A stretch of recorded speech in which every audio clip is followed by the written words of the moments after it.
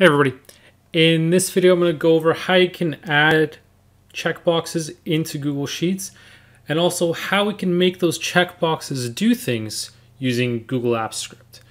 And in this example, I'm just going to set it so that if a checkbox is ticked, it will generate a date, and if it's unchecked, it'll clear that date. So if you're receiving items or shipping items and want to just populate when that checkbox was ticked, this video will show you how you can do that.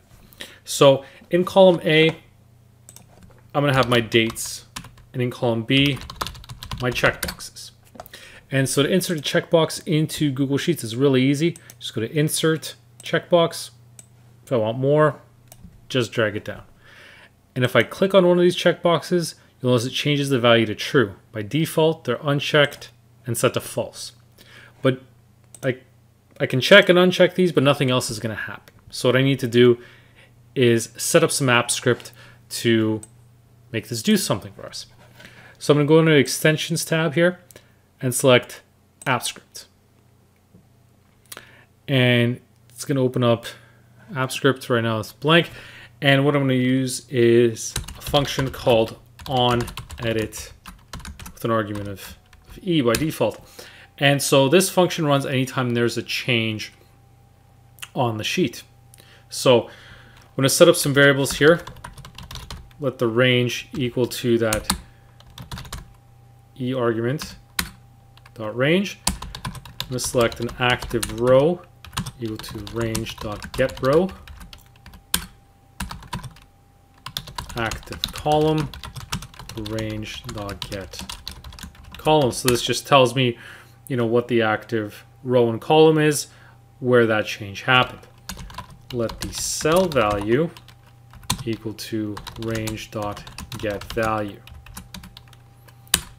And then I'm going to assign the sheet. Let sheet equal to spreadsheet app dot get active sheet. So I've got my variables set up. Now I'm going to create an if function to say, okay, if the active column is equal to 2, which means column B, then I'm going to launch another if functions to say, okay, if the cell value is equal to false, then I'm going to select the sheet, get range, get that active row, and select 1 from my column because I want it to be the first column, and clear the content. So that's going to clear any value that's there. So that's that part of the if statement. And if it's not false, meaning it's true, then I'm going to open up another one here and say sheet get range active row comma 1, and this time I'm going to select set value new date, and this is going to enter in a date. So I'll make sure I've got function all closed, save this, and what I'm going to do is now test this out. So if I check on this, you'll see now the date populates. Today is April 26th. Uncheck it and it disappears. So I can do this so as I'm checking off things. So obviously over the course of whenever you do this, these will update based on the current date. So then you can easily keep track of when these items were ticked off, when they were completed, whatever the case may be. So using AppScript, you can allow these checkboxes to have that functionality.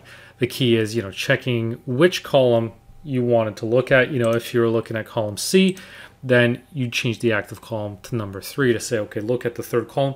Is this change happening there? If it is that cell false or is it true? If it's false, clear it. If it's true, then push the date into the active row in the first column. So you can obviously change these if you don't want it to be in the first column, you want it to be second, and so on and so forth. So that's how we can make checkboxes a lot more useful in Google Sheets.